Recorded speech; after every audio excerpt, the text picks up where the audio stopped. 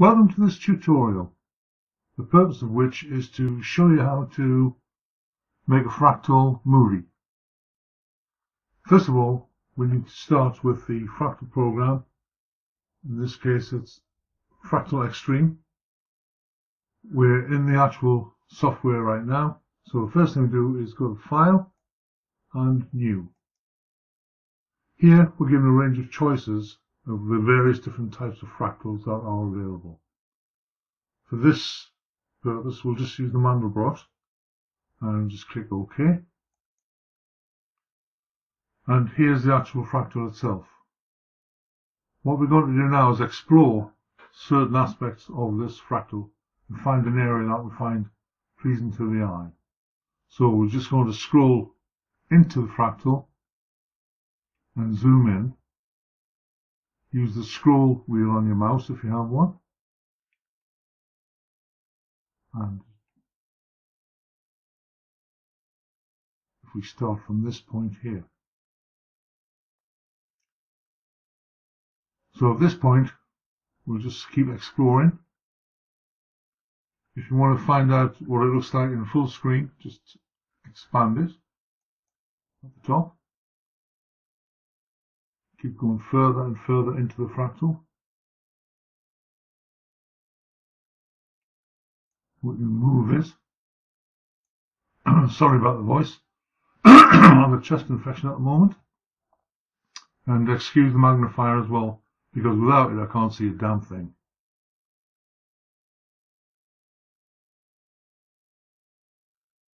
And just keep doing this until you find an area that you really like. And I quite like this bit here. So we'll leave it at that. What we're going to do now is all these zooms that we've done with the mouse, we're now going to render them and make a zoom movie. So we'll just go up to the top here where it says render and make zoom movie. We're going to give it a name. We'll call it Fractal Movie 1, why not? And we'll save that on the desktop. The software is now rendering the zoom that we did from the beginning.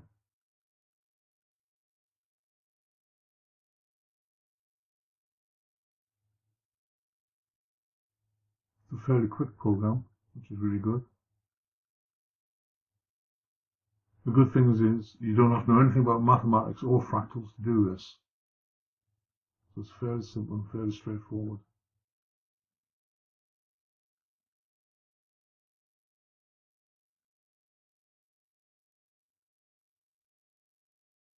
As an alternative to using it as a movie making tool, you can also save these fractals as PNGs or bitmaps, which you can then transfer into PaintShop Pro and manipulate them however you wish.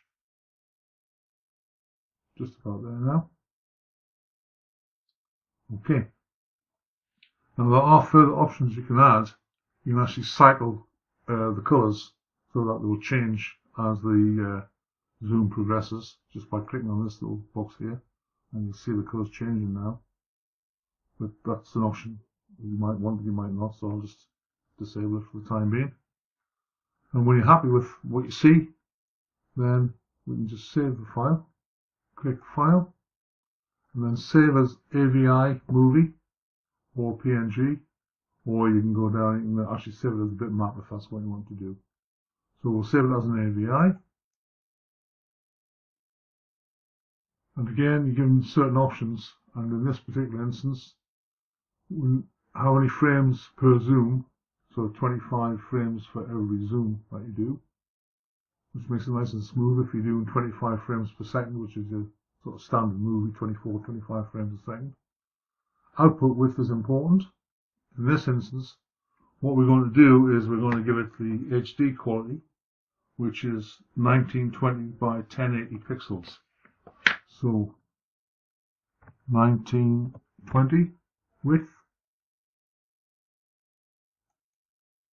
by 1080 height, and that will give you the best HD quality you can get. So zooms per second, you can alter that if you wish. So I'm quite happy with that. So we'll just go ahead and we'll click OK. So now it's rendering the actual movie to a perfect movie file that you can use in Corel Video Studio Pro or any other editing software that you might happen to have. There are other video editors available on the internet which are totally free of charge, so you could use those if you haven't got Corel Video Studio. But the whole process is exactly the same, whichever editor that you use. So from a rendering point of view, it's a pretty fast program because rendering this number of pixels on such a large scale usually takes quite a length of time. But even if you have a slow computer, it's still pretty fast. Mine is fairly slow, but yours, you might find this might just take a few seconds.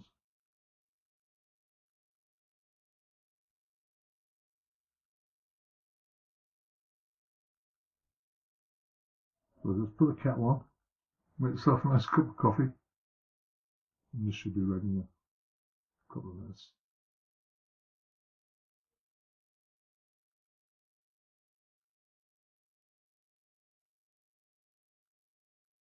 When we come to render this in Corel Video Studio as a final finished movie, then again it takes a few minutes for the whole movie to render. So when we get to that stage, I'll speed that process up so you're not having to sit around and just wait until the whole thing renders. There we are, it's complete now, so exit from there and leave the program completely and go to the next stage. Next stage is to open Video Studio Pro, and there we are. So now that we have a movie, we can now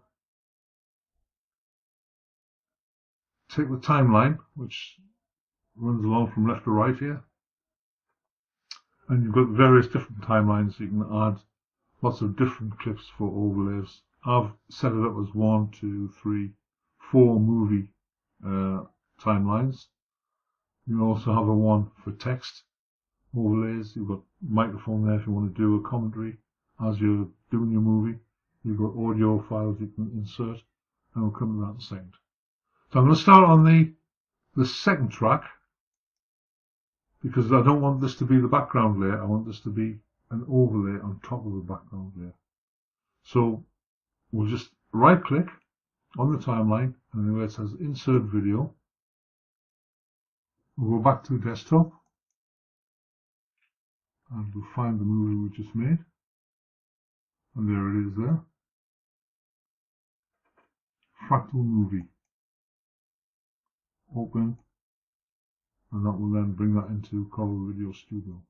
Now then, one interesting point is it's only the bottom background layer, which is this is where it gets a bit complicated, because in PaintShop Pro your background layer is at the bottom and your overlays go up to the top. This works in reverse. Your background layer is at the top and your overlays go the opposite way down to the bottom. So the background is the top timeline. Hence we're putting this on the second timeline as an overlay. And when it does that, it actually reverts to this size. But we can change that to fit the whole screen by right clicking and, sorry, ignore that, double clicking, and we go to alignment options. Click on alignment options and fit to screen. So this is the size of the project that we're working on. And if we click along here on this little icon where the arrows point left and right, if we click on that, that will take us to the end of the timeline. It shows exactly how long this movie will last. And if we check up the top here on this timeline here and click project as opposed to clip, it will tell us when we get to the end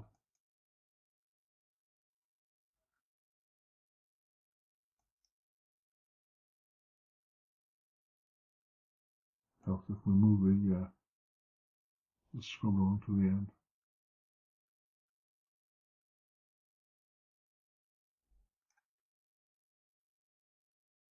This is the problem when you use a magnifier, you can't see what the hell you're doing.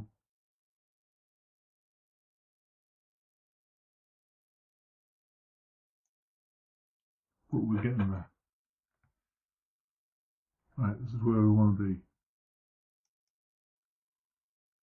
So it's approximately 28 seconds long. So that'll do for the purpose of this tutorial. So we'll go back to the beginning.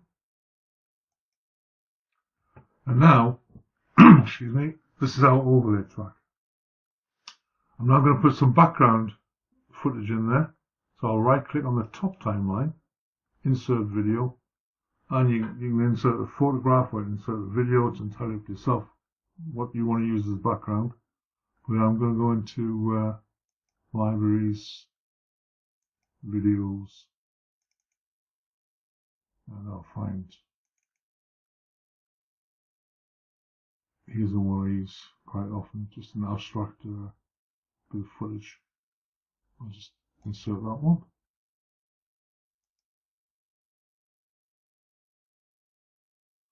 And that should be fine. I'll just move that so I can shorten that clip. I don't want it to be too long. I'll then right click again and insert another one. Just for a bit of variety.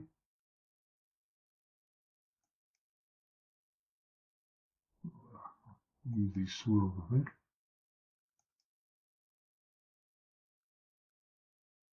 Again, if I just click to the end to see where the timeline ends, so I'll shorten this just by click with the left mouse, click and then drag. I'll shorten that clip, and then I'll right click again, insert another bit of video footage or another picture. It's entirely up to yourself. So this one looks quite interesting. And a lot of these things you can get on YouTube anyway. And I'll just shorten this part of the movie to match that part by clicking and dragging. So they all finish now at that point in the movie. Now here's the interesting part. The top timeline is your background layer. The fractal movie that we did is the overlay. Now if we double click that, we now have another option, which is mask and chroma key. We're going to use the chroma key, or what we call green screen or blue screen option. It doesn't have to be blue or green. Apply an overlay, and here you can use the ink dropper to choose whatever color you want to become transparent. So if I click on the blue section, which is already highlighted, all the areas of blue on your fractal movie are now transparent, and the background layer will show through. If I click on the green section, which is the bottom right part here, you'll see it changes completely. And that applies to any part of your movie. If you take out the purpley red, again it changes again. So in this instance, let's do the blue. Okay, and we'll leave it at that. Now you can, at any stage, either on the background layer, which is the top one, or on the overlays, and you can have it up to as many as you wish. But I'm just using the one layer for this fractal. But you could, if you wanted to, just by right clicking, go to the top and copy that bit of footage and put it on the next timeline. And just for more variety, what we can do is we can let's just change some of the colors. We'll go to the effects, which is on the effects key there. You know, do a kaleidoscope, you can invert the colors. We'll just click on invert, come down to the bottom, and now you see the colors have inverted completely. Again, if we double click on this section, we can use the chroma key and choose the blue, which now appears as green, yellow on there, and get rid of that section, or we can use the black. So it's entirely up to yourself, but in this instance I'm just going to get rid of that, so I'm going to delete it and just use the one layer. But there's a range of multitude of effects here that you can use to make it even more interesting and more random, basically. So now that we've chosen that, we'll add some music or background effects, whatever you want to do. We'll insert audio, and we'll insert that to the music track. Go to libraries, and in this instance we'll have music.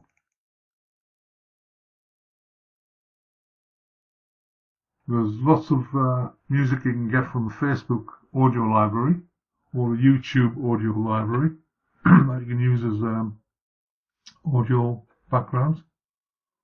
In my particular instance, I usually make them myself with software. And these are some of the ones I've made in the past. Again, fairly simple, easy to do.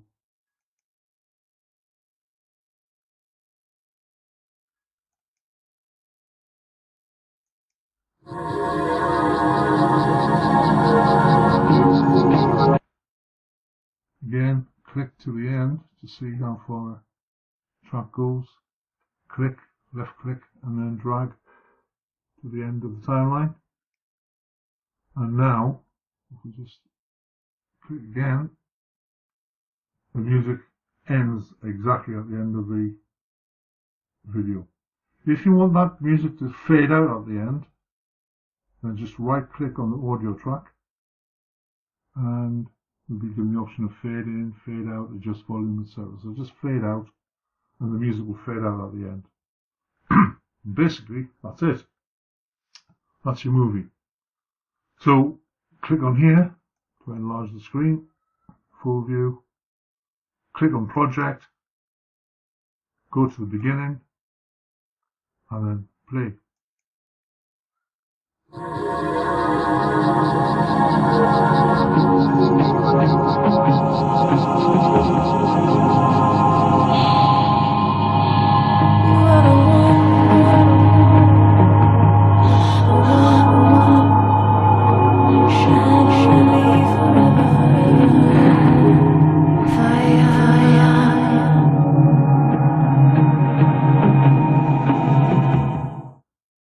That's it.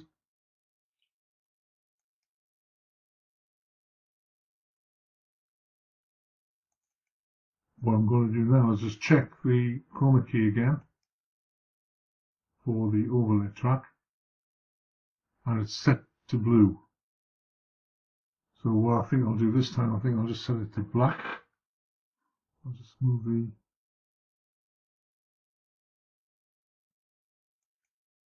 tracker to the end. In this black section we want to be transparent, so we're going to click on the black section. Okay, now let's change it completely. I'll just run that through for you. Back to the beginning.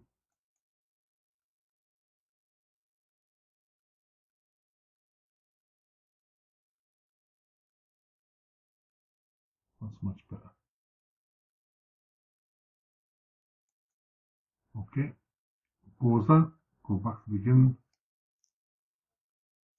click on project, and then we'll have the music this time.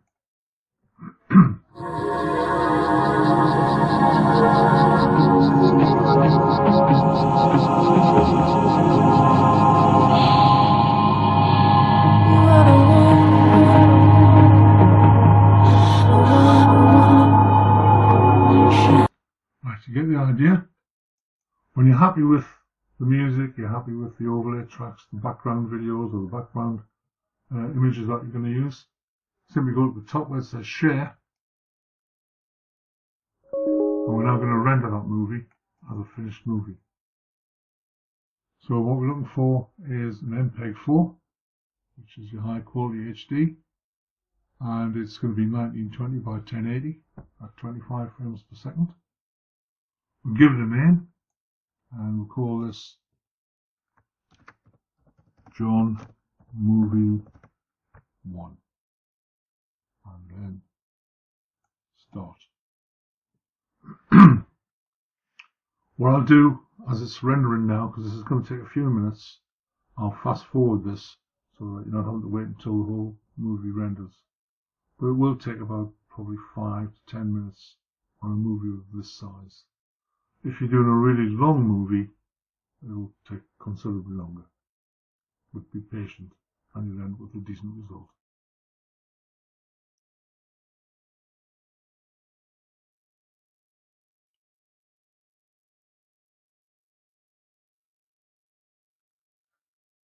Here we are then. We've now produced our first Fractal video.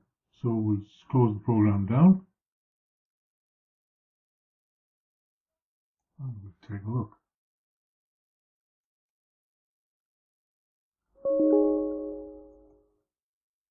So John Movie 1, double click and play.